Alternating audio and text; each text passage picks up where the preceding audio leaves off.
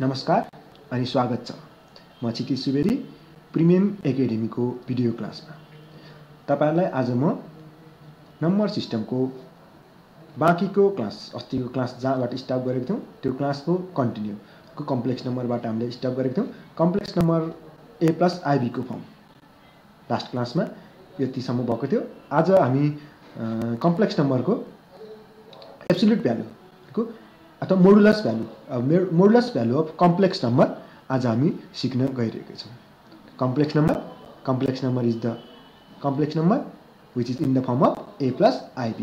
a + ib फर्ममा भएको नम्बरको हामी आज एब्सोल्युट भ्यालु र मोडुलस निकाल्न जाँदै छौं। Okay,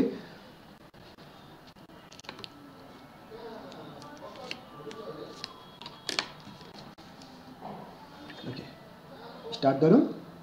modulus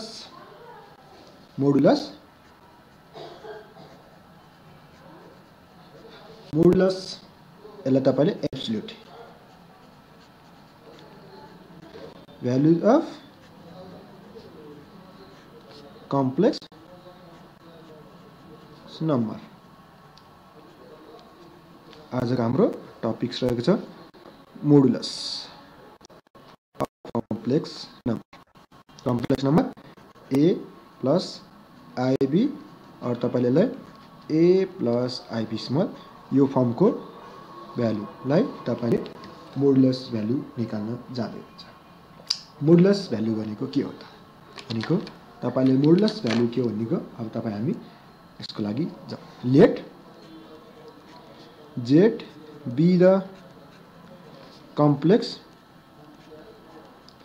number given by, okay, z is complex number which is given by z equals to a + ib. Okay, z equals to a + ib. Then the modulus or absolute value of z is, okay, z को तपाईले modulus भनेको तपाईले modulus लाइनलाई 2 vertical लाइनले denote गर्नुहुन्छ। भनेको यो भनेको real part को square plus imaginary part, okay, real part को स्क्वायर प्लस इमेजिनरी पार्ट को स्क्वायर, यो भनेको तपाईको मोडुलस भ्यालु। तपाईले यसलाई भनेको z तपाईको यहाँ हाम्रो गिवन कम्प्लेक्स नम्बरको a + ib real part a square plus imaginary part भनेको b square. Okay, this is your formula for finding the modulus value. Okay, modulus value निकाल्नेको formula त्यो तपाईले a + ib यसलाई तपाईले बिर्सनु भएन। a square plus b square भनेको modulus value निकाल्ने formula भयो। अब तपाईले यदि क्वेशनमा के गरि दिन सक्छ नि, जस्तै z = 2 + 3i भने यसको लागि तपाईले मोडुलस भ्यालु निकाल्दा 2 + 3i, z मोडुलस भनेको √2 को स्क्वायर प्लस 3 को स्क्वायर भनेको 2 को स्क्वायर 4 प्लस 9, तपाईले यसलाई √13 लेख्न पाउनुहुन्छ। यदि कुनै कन्डिसनमा z = 2 - 3i दियो भने तपाईको लागि कम्प्लेक्स नम्बरको फर्म भनेको जहिले पनि a + ib को फर्ममा हुन्छ। भनेको या प्लस होस् माइनस होस् तपाईको फर्मुला जहिले पनि कम्प्लेक्स नम्बरको a + ib को। यदि यहाँ माइनस यो माइनस भनेको b माइनस भयो भनेको तपाईले फर्म यसरी राख्नु पर्यो। अब यसको तपाईले एब्सोल्युट भ्यालु निकाल्दा a square plus b square भनेको 2 को स्क्वायर प्लस -3 को स्क्वायर, यो भनेको z हुन्छ। हामी यस्तो खाली अहिले प्रब्लमको सोलुसन गर्दा अरु गरौँला। कन्सेप्ट तपाईले के राखिरहनु पर्यो भने a + ib जहिले पनि कम्प्लेक्स नम्बरको फर्म भनेको a + ib। a + ib भन्दा a माइनस हुँदैन,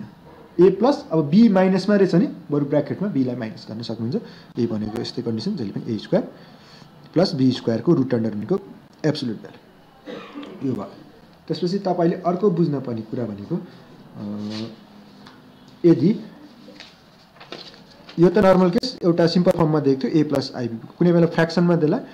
कुनै बेला मल्टिप्लिकेसन मल्टिप्लाईमा देला दुईटा कम्प्लेक्स नम्बर त्यो बेला एब्सोल्युट भ्यालु यसको तपाईले प्रोपर्टिज अफ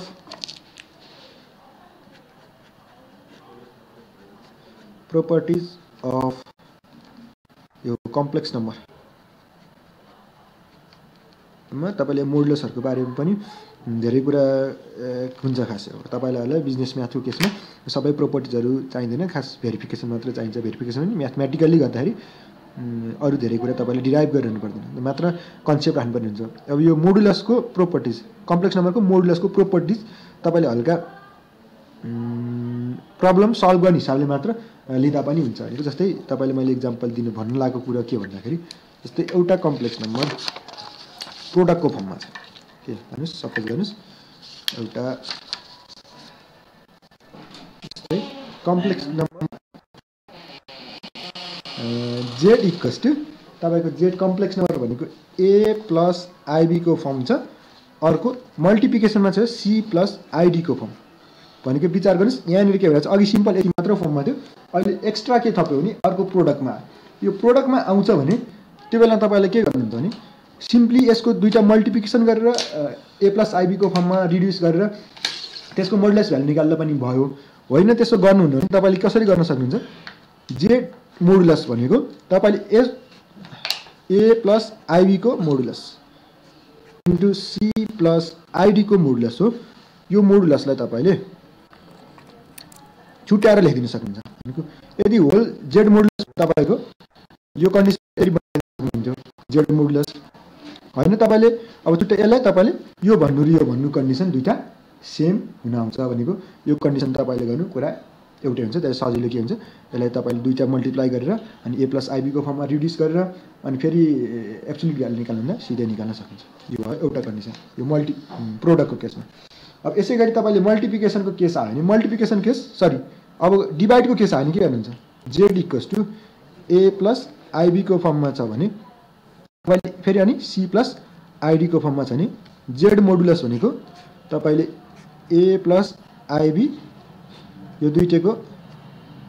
यो मोडुलस हो तर तपाईलाई बेला रेसनलाइज गरेर फेरि a + ib को फर्ममा रिड्युस गरेर त्यसको मोडुलस भ्यालु निकाल्नु यो पनि फेरि यसरी छुट्याउन पाउनुहुन्छ भनेको सजिलो यो हुन जान्छ यसरी मोडुलस भ्यालु निकाल्न सक्नुहुन्छ यो सजिलो मेथड को यसरी तपाईले मोडुलस भ्यालु निकाल्न सक्नुहुन्छ सिम्पली मोडुलसमा त्यति धेरै कम्प्लेक्स कुरो पर्दैन तपाईहरुको लागि अब हामी दुईटा तीनटा प्रब्लम सल्भ गरौँ प्रब्लम सल्भ गरेपछि अरु बाँकी रहेको तपाईहरुमा भएको कन्फ्युजन हट्छ प्रब्लम सल्भ गरौँ फर्स्ट क्वेशन छ फाइन्ड द मोडुलस अफ तीनटा क्वेशन छ तपाईलाई 2 + 3i ओके फर्स्ट क्वेशनमा छ find the modulus of 2 + 3i then अर्को क्वेशन छ 3 - 2i नेक्स्ट क्वेशन हो 3 - 2i त्यसपछि अर्को छ 1 - i डिवाइडेड बाइ 1 + i तपाईको लागि अर्को प्रब्लम थर्ड प्रब्लम हुन्छ अब हामी यो सबै प्रब्लमहरु गर्दै जान्छौँ सुरुको लागि solution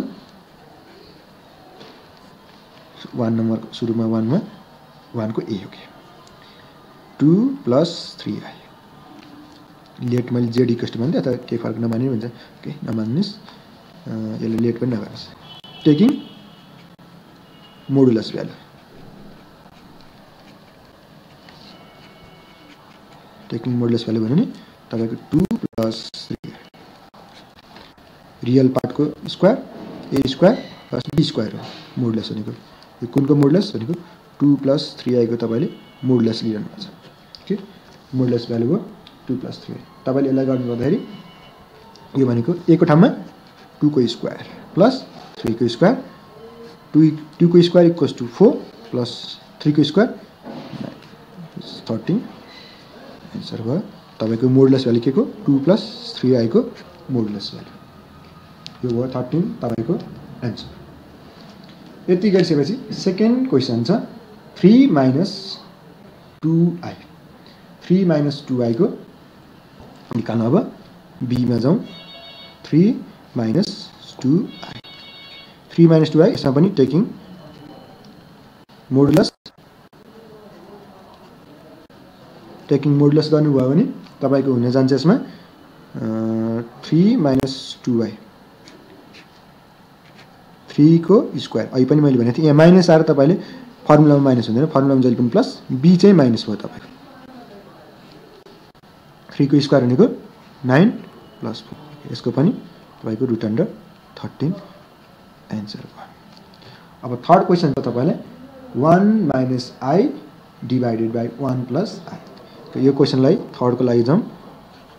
1 minus I divided by 1 plus I अब यो तपाईले गर्दाखेरि modulus value taking modulus 1 minus I divided by 1 plus I यो भनेको अघि पनि भनेको थिए यसलाई छुट्याएर राख्न सकिन्छ भनेको 1 minus I divided by 1 plus I तपाईले यसरी इन्डिभिजुअली प्रोपर्टिज अनुसार छुट्याउन पाउनुहुन्छ यति भइसकेपछि यसले तपाईले छुट्याएर राख्नु भने 1 को स्क्वायर प्लस -1 को स्क्वायर को root under divided by 1 plus 1 को स्क्वायर फेरि 1 को स्क्वायर भनेको root under 2 divided by root under 2 भनेको 1 तपाईले सिम्पल टाइपको मोडुलस निकाल्न सिक्नुभयो भनेको यो 1 नम्बरको लागि तपाईको आन्सर यो भयो त्यसपछि 13 आथ्यो सेकेन्डको लागि रुट अन्डर 13 त्यसपछि थर्ड क्वेशनको लागि आन्सर भयो चाहिँ 1 यो तपाईले सिम्पली मोडुलस निकाल्नु भयो यसपछि next स्टेपको question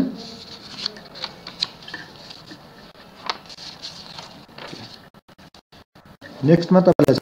find the modulus of 2 plus 3i square 2 plus 3i को स्क्वायर यसको प्रब्लम यसको find the modulus of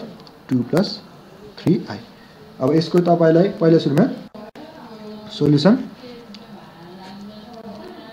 2 plus 3i को स्क्वायर सुरुमा तपाईले यसलाई के गर्नु पर्यो भने यसको स्क्वायर फर्म हटाउनु पर्यो स्क्वायर फर्म हटाउनु भनेको a plus b स्क्वायर को फर्मुलालाई रिड्युस गर्नुस् भनेको यो भनेको 4 2 को square 4 plus 2 into 3i plus 3i square 4 plus 2 2 4 3 12i plus 3 okay यहाँ 3 को square whole square 9 into I square is -1 so 4 minus 9 equals to -5 plus 12i अब तपाईले मोडुलस भ्यालु निकाल्नु भने 2 plus 3i को स्क्वायर इक्वल्स टु यो भन्नु र मोडुलस भ्यालु यो भन्नु र -5 प्लस 12i सेम भयो यसको मोडुलस भन्नु र यसको मोडुलस भन्नु कुरा सेम भयो अब यसको मोडुलस भ्यालु निकाल्दा तपाईले -5 को स्क्वायर प्लस 12 को स्क्वायर -5 को स्क्वायर इक्वल्स टु 25 प्लस 144 भनेको रुट अन्डर 25 प्लस तपाईको 144 ओके गर्दा 169 रुट अन्डर 169 यसको तपाईले रुट अन्डर निकाल्नु भने 13 आउँछ root under 169 equals to okay 13